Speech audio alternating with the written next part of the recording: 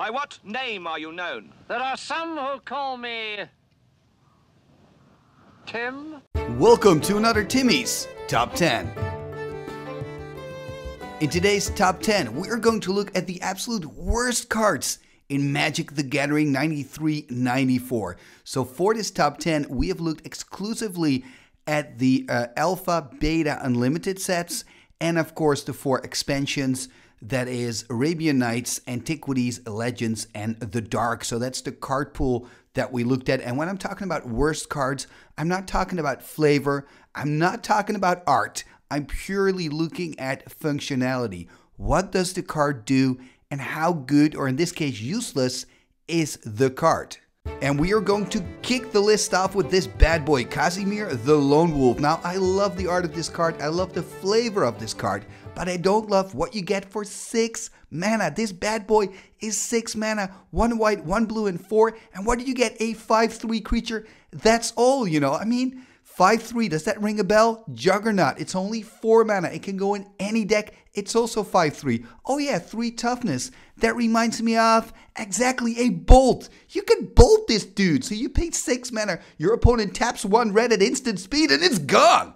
I mean, come on, at least make it a 5/5. Anyway, this is number 10. Let's continue with number 9. And at number 9, we find another creature. This is Mishra's War Machine. 7 mana for a 5/5 banner. And that's actually pretty okay-ish, in old school at least. But look at the rest of the card. Read the rest. During your upkeep, discard 1 card of your choice from your hand, or Mishra's War Machine becomes tapped, so you can't even attack with it. And on top of that, it also does 3 points of damage to you. So you get a bolt into the face, and it taps itself if you cannot discard a card, right? I mean, this is just horrible. This is card disadvantage, and the card's not even that good. Again, love the art. I love the fact that it's a big battening creature. It's one of the only creatures in old school with that ability and those stats, so that's great. But I mean, that upkeep cost, and actually there are quite a lot of cards in old school Magic, creature cards, that have a ridiculous upkeep cost, and guess what? We're going to see some more of those when we get further into the list. But for now, this one here is on number 9, Mishra's War Machine. Now let's continue with number 8. And on number 8, we are taking a trip to the farm. Here is Farmstead. 3 white to cast. Exactly, I said it. 3 white to cast for this enchant land. Guess what it does for 3 white? It reads target land's controller gains 1 life. Woohoo! Each upkeep, if 2 white is spent, target land still generates mana as usual. Well, boy, are you lucky. I mean, come on. Again, love the art. I actually also love the flavor. The idea that you're, starting a farm on your land.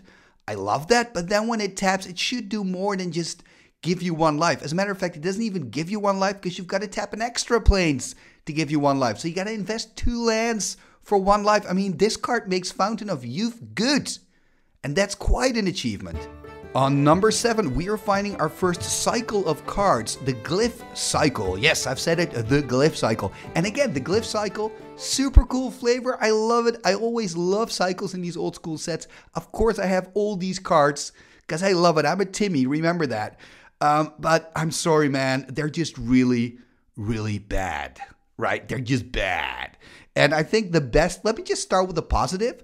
There's 1 card in the Glyph Cycle that I think is kind of useful, and that is the Glyph of Destruction. It's 1 red, an instant. It reads target wall you control gains +10/+0.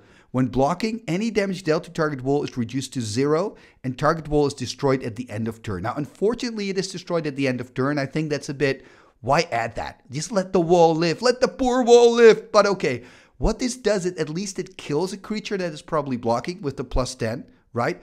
And you can combine this with Sword of the Ages. So Sword of the Ages is this card, it's 6 to cast. Here you can see it on the screen. You can tap it, sack a creature or multiple creatures, and it deals damage to any target equal to the power. So your wall now has 10 power. If it's a wall of fire or some other kind of pump wall, you can make it even bigger, and then you can deal like 10 points or 15 points of damage to the face of your opponent. Maybe even go for lethal. How cool would it be to win a game with a wall and a Glyph of Destruction?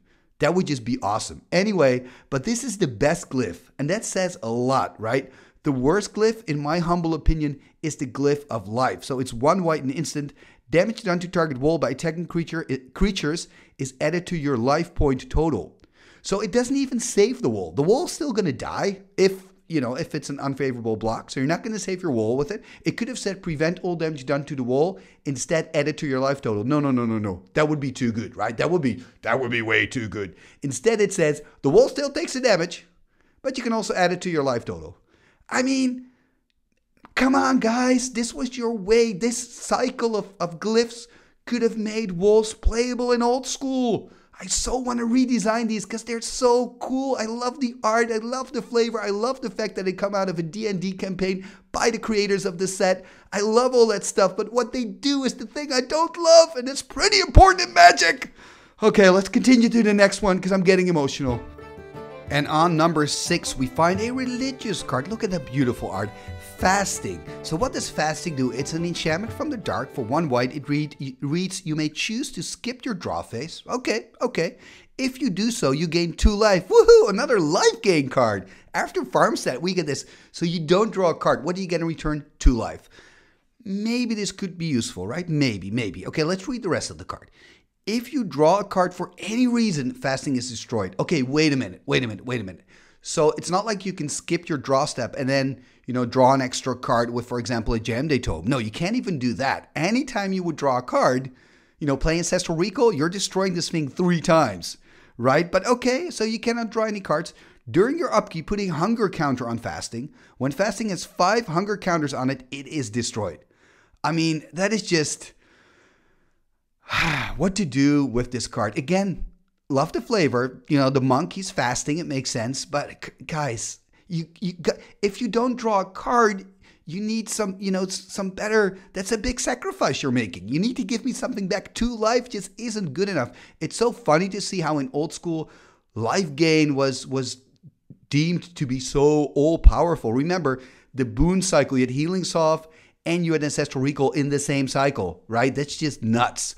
Anyway, I guess you could play this against an Underworld Dreams deck, but then still, you don't draw a card, you don't take damage, you gain 2 life. Okay, woohoo!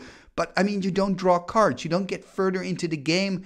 There's no way to draw a card. If you draw a card, it's immediately destroyed. And again, you can only do this for, well, I guess 5 turns, which is quite a lot, but still, it's not indefinite. And, your opponent can still force you to draw cards, It's only about your draw step. So if your opponent plays a Wheel of Fortune, which is a card you often see in the Underworld Dreams decks, fasting is destroyed times 7. I mean, insane. Let me know in the comments below if you find a place for fasting, because I'm fascinated by fasting right now. Wow, we are already halfway, and at the halfway point, we find another cycle of cards. So all these cards are from Legends. They're all enchantments, and what they do, each color shuts down the landwalk ability of their color. So you've got the Great Wall that reads, creatures with Planeswalk may be blocked as if they did not have this ability. And the blue one does it for Island Walk, the black one for Swamp Walk, the red one for Mountain Walk, and the green one, Deadfall, beautiful art, does it for Forest Walk. Again, love the cycle, and actually at the time when they got released, it wasn't that bad at all because there were a lot of landwalk abilities. So why is it this high up on the list? Well, actually, there's one that's really high up on this list, and that is Great Wall, the card here in the center. The reason for that is, think about it. How many cards do you know with Planeswalk? How many? And I'm not talking like the Planeswalkers or whatever they're called in that modern shenanigans. I'm talking about old school Magic, 1993, 1994. How many cards do you know that actually have Planeswalk? I'm going to let you think about this. Okay, I'm going to give you some hints. It's 1 card. It's also in Legends. It's very costly to cast, but I guess that's because it has Planeswalk. Woohoo! It's 1 white and 4. It's a 3/1. It's got Planeswalk. It's called Righteous Avengers. So this 1 card in the set, Great Wall, only stops 1 creature, which is, I mean, it's just ridiculous, isn't it? You've got this Great Wall, and all it does is it stops 1 creature. 1 creature that nobody plays. Come on, guys, make the card a little bit more playable, please. You know what's so special about this list? If you're here right now on number 4, that means as a card, you're even worse than Great Wall. I mean, and that is an accomplishment here. So I'm just gonna clap for Cocoon. This is something. Again, I just want to say this. I know I've said it a few times. I'm not talking about art and flavor because I love the art and flavor of almost all of these cards. And I also love the flavor of cocoon because your creature is going to go into a cocoon and then it's going to, evolve into something bigger and stronger. And actually what happens when the creature is out of the cocoon, it gets a +1/+1 counter and it gets flying. So that's not even that bad. The problem is the time you spend in the cocoon is so long, you're probably dead. When the creature comes out, you're probably dead already, so it doesn't even matter. Let's read what it does, shall we? There's quite a lot of text on here. So 1 green, enchant creature from Legends. A lot of Legends cards in this list, by the way. Tap target creature you control and put 3 counters on it. Target creature does not untap as normal while it has 1 or more of these counters on it. Remove 1 counter during your upkeep. During the upkeep phase, after the one in which the last counter was removed, cocoon is destroyed and target creature gains +1/+1 and flying. And it's a +1/+1 counter. That can matter, of course, sometimes. But why is this card so bad? Well, in case you haven't noticed it while I was reading what it does, I'm just going to explain it here to you. So first of all, you can only cast it on your own creatures, which is annoying because it taps down a creature. So if you could cast it on any creature, at least you could just kind of use it as a green paralyze, I guess. But what this does, right? So you put it on your creature gets tapped. So that means that from that point forward, you can no longer use it, right? It's tapped.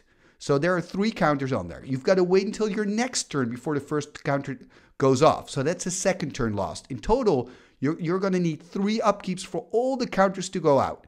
So we're now 4 turns in, because even when you take the last counter off, cocoon doesn't go off the card. Let's read again that sentence, right?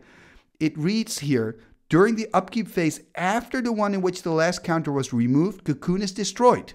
So it means you get 3 turns to take away the counter, 1 turn to put it on your creature. So we're 4 turns in. Your creature is still tapped. You got to wait till turn 5 and then it untaps. Then it finally untaps. And what do you get back for all of that? 5 turns. That's like an eternity in Magic. Your creature has +1/+1 and flying. Yo! This is just bad. But I have to admit, there are a few ways around this. You could, for example, play with Jandor's Saddleback to untap your creature. So then it doesn't really matter anymore that cocoon taps it. But still, then you got to wait endless amounts of turns before you get +1/+1 and flying. But okay, that's something. And I guess you could put this on an Enchantress. Maybe play it with Install Energy, because then you can also untap it. So those are both enchantments. They can go in the same enchantment-heavy deck, I guess. I mean, am I onto something? Am I making cocoon playable? But then I thought, while I was thinking about all this, I thought, why not just play Web? Web is like +0/+2. It's 1 green. You can also play it in Enchantress. It protects your Enchantress from Bolt, because with the +1/+1, it's still boltable. Right? With +0/+2, it's an 0/4. So I'm like, no, this is a bad card. Not the worst card maybe, but in my opinion, this is worse than Great Wall, because you need to use one of your creatures and you basically take your creature out of combat, out of the equation for 5 turns, right? And that is, to me, what makes it so bad. But hey, man, feel free to disagree if you think Great Wall is worse than Cocoon. I think Cocoon is worse. Anyway, let's continue with the list, shall we? Wow, we have entered the top 3, and the first card on number 3 here is Reckolite. So Reckolite is 6 to cast for a Poly artifact, meaning you can use it multiple times. Yeah! What does it do? Well, you pay 2. So you just paid 6 mana. Please keep that in the back of your head while I read to you what this card does. You just paid 6 mana. You probably tapped out for this miracle of a Magic card. And then what does it do? You pay 2. You can do that multiple times, Poly artifact, and it says prevent 1 damage to any target. Yeah! I mean, this card makes Amulet of Krook look good. And then you've got a serious problem as a card. Now, I'm not even done. It gets worse. Look at this. If Reckolite is used, it returns to its owner's hand at the end of turn. All enchantments on Reckolite are then discarded. So if you use it, it goes back to your hand. Maybe, I don't know, you're playing with Ivory Tower and you want this to be in your hand to gain some life, but this card is just really bad. If you invest 8 mana, what do you get? You prevent 1 damage to any target, and you got to put it back to your hand, and you got to recast it again. In what universe is this card playable? In what universe? Please tell me.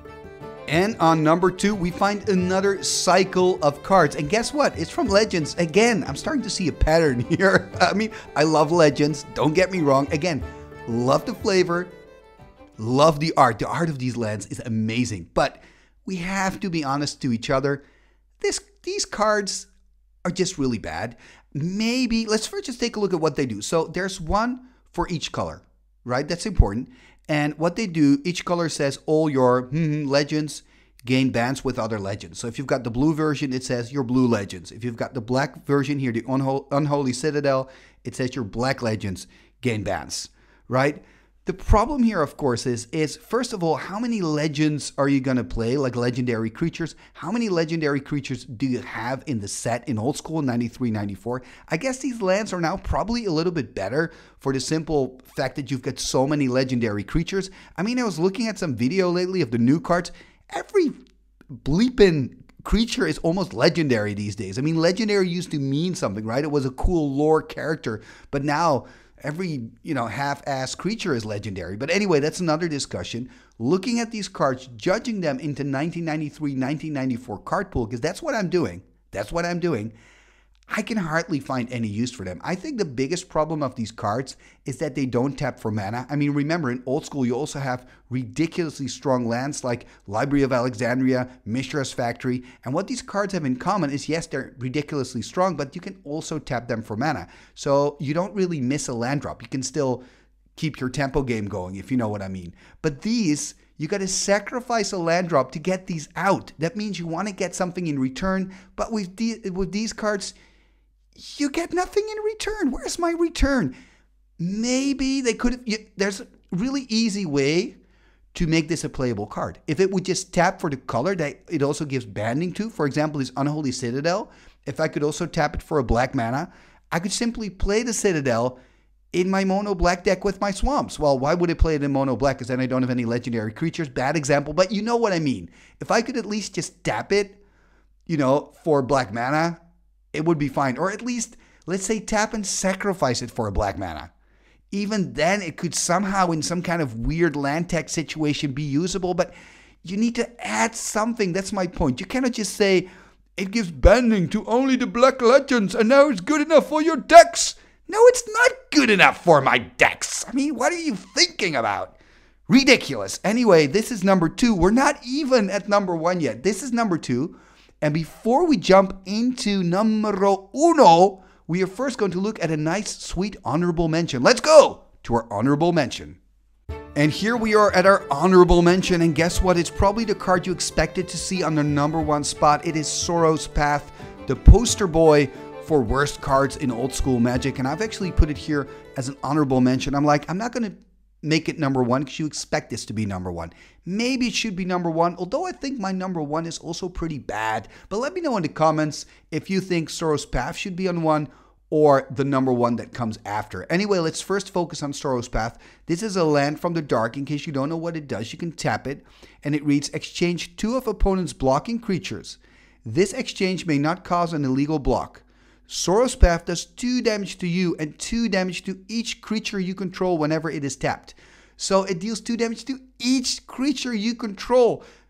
It doesn't say deals 2 damage to the attacking creatures where the block is being swapped. No, each creature. This is horrible. And also 2 damage to you. So this can be, using this card is just really bad. And then I was thinking, why would you ever play with this card? And the only reason I could think of, but let me know if you found another reason, is because you want to give it away. And you can actually give lands away in old school Magic. It hardly ever happens, but you can. You can swap lands, which is actually maybe something that players should do more often because there are so many good lands in old school. But you can use a card like Gauntlets of Chaos to exchange ownership of land. So you can give your Sorrow's Path to your opponent. And then maybe, because I kept thinking about this, maybe then you can combine it with like twiddle effects, like with Icy Manipulator, and you can just keep tapping it down, and untap it with a twiddle, then tap it again, and then you deal 4 damage to each creature of your opponent, and 4 damage, of course, to your opponent to the face as well. I mean, that's pretty cool, isn't it? I mean, it's kind of ridiculous, because you're going to play with a land that you want to give away, but, I mean, in a sense, you can do that, and maybe with some kind of mirror universe where you want damage, and then swap life totals. So there are a few weird ways of making Sora's path playable, and that's kind of why I felt like it shouldn't be number one, because in kind of weird scenarios, it could be an okay card. Well, still bad, but I mean, do you know what I mean? Am I making sense? Let me know in the comments. Anyway, let's go to number one. And here it is, the moment we've all been waiting for. Number one is Wood Elemental. How sweet is that? So Wood Elemental finding its way to the number one spot of worst cards in 93-94. And I'm going to explain to you why I think it's the worst card. Maybe you think, you know, it's a creature. What harm can it do? Well, it can wipe away your untapped lands. That's what it can do. It's 1 green and 3 for a creature with no power or toughness. Because you got to give it power and toughness. Let's read the card. Read the card explains the card. Asterisks in the lower right-hand corner are set to the number of untapped forests you sacrifice when Wood Elemental is brought into play. And yes, you heard that correctly. Untapped forests. So not even untapped lands, or not even lands. No, untapped forests. If at least this card would say sacrifice lands, tapped or untapped, doesn't matter. And, you know, and that would add to the power and toughness of Wood Elemental. That would make it a lot better. You know, it would still be bad, but you could use it somehow with, I don't know, balance, because you just sacked all your lands and you played a balance as some kind of Armageddon style card. I don't know. But the fact that you've got to pay 4 to cast it, and the lands that you tap to cast a Wood Elemental cannot be used to sacrifice the Elemental, that makes it so bad. I think this card would have been really cool if they would made it 1 green and X, and an X would be the power and toughness, and all those lands that you then pump into the X would be sacrificed. Again, it would still be really bad, but you could do some fun stuff with it. And I actually have that a lot with these cards. I'm like, I love the art. I love the idea of making this huge Wood Elemental, right? Of using the power of all your forests combined to make this big natural elemental sprout up and, you know, smash your enemy. I think that's fantastic. The problem is they just make these cards unplayable. Why? Why untapped forests? Why? Just make it tapped forests. It's still bad. It's still not overpowered, but at least the Timmys in this world can play with it. I mean, I've got a Wood Elemental playmat. I want to play with Wood Elemental. I own one Wood Elemental, by the way. Funny story, I got that as a prize at the Camel Trophy, an old school Magic tournament, and I got it because I missed the most orb flips. I had an Argivian Archaeologist Chaos Orb deck with me, and I missed like 7 or 8 flips. It was terrible. It was horrible. Anyway, but I got the Wood Elemental as a prize, and that made it all worth it because I love the art. I love the flavor. I love the idea of sacking forests, you know, put that power together, that mana energy to create one big creature. But just the fact that it's untapped forest, I can't. Anyway, this was my top 10 list of the worst cards in old school Magic 93-94. I actually love all the cards in this list, and I will probably play them as well. I've played a few in this list. I love them even though they're bad. Let me know in the comments below, what do you think is the worst card in Magic, or what card do you think should be added to this list and did you miss in this list? Because in the process of making this top 10, there were so many other bad cards that I could have put on here. And again, you know, it was a really tough choice. Remember, these cards, these lists are mega subjective. It's just one man's opinion.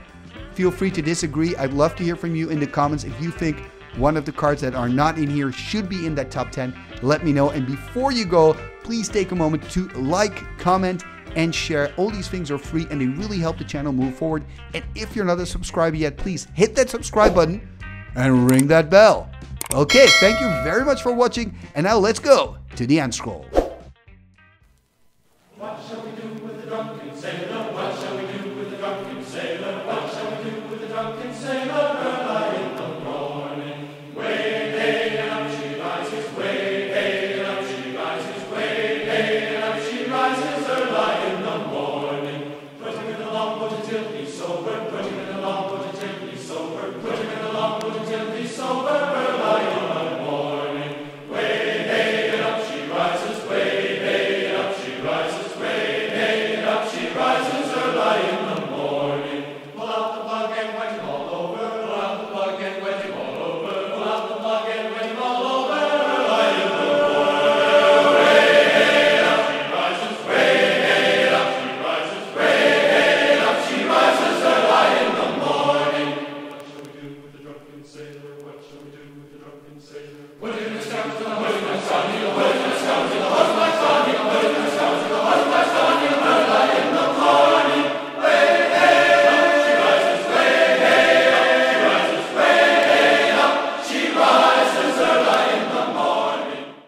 Igitus figitus sumba kazee.